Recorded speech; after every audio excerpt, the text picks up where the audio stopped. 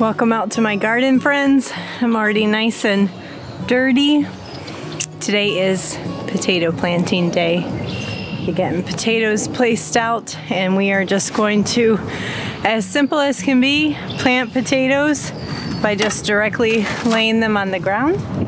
And I'm going to show you guys how I do it. So I don't use this for potato planting, but this is my favorite like seed guide to get high intensity planting done. So if I pretend that that is a foot, and then I know my next one goes right here, and then my next one goes up there. Let me just do that again.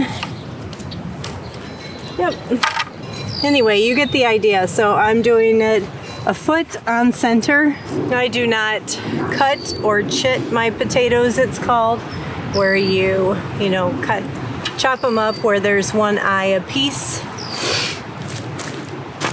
Just because I don't take time to do that is really the only reason. This garden bed here has only ever been a deep mulch in earth bed, either Ruth Stout or tons of barn clean out. One year I brought in a big load of compost and added it, but it's never been tilled. It started out with just cardboard right on top of the grass. I do have to manage weeds with my deep mulch. Sometimes that's me getting in with a fork and forking it out, or for the most part just hand weeding or deep mulch layers on top to suppress the weeds.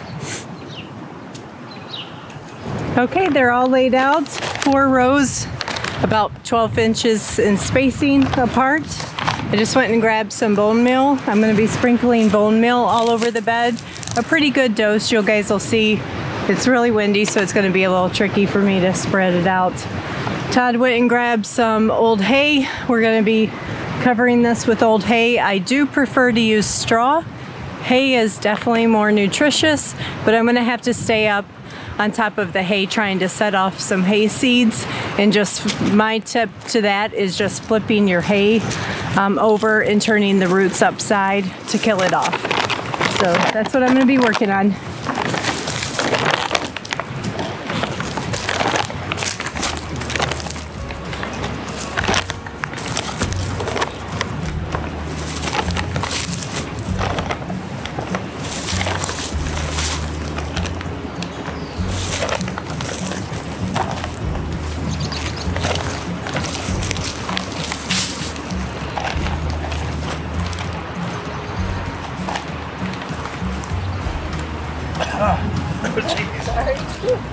All right, now this hay, take your hay and just fluff it. It's really compacted there in those bales. So you want your potatoes good and covered so that sunlight doesn't get to them. And then as the potatoes grow up during the year, just grab yourself some more hay, grass clippings, whatever you have, and just keep stacking it up on top. So before I get any naysayers, I think one of the reasons why I love growing potatoes Ruth Stout is they're going to come out super clean. No digging in the dirt to harvest your potatoes. They're kind of just laying there right on top, right underneath the hay.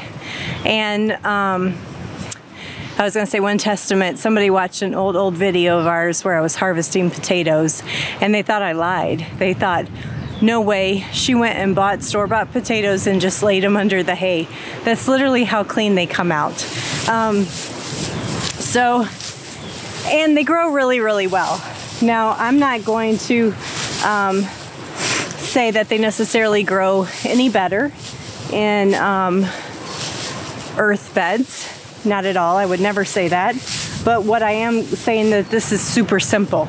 And for folks that don't like no-till or would prefer to not till their gardens, this is a great way to do it. And all of this hay just decomposes and adds great nutrients back to your soil. So that's the way the primary reason I like to do it.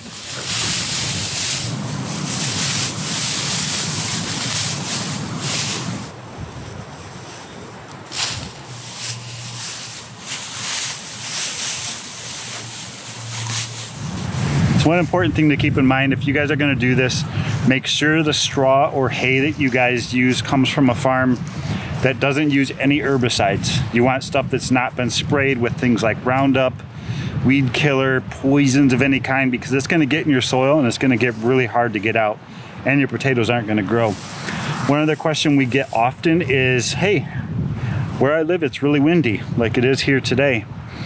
Is all my straw or my hay gonna blow away? And a little bit, you might have a little bit blow away, but we're purposely doing this today because it's gonna rain tonight. We're gonna get like half an inch of rain from like the time it gets dark until tomorrow morning. So that's gonna really saturate this. It'll help hold it in place. Once it starts to rot and decompose, it gets even heavier. We've even put this out when it was still winter and let the snow fall on it, and then the snow really weighs it down and really starts that decomposition process a lot quicker for you.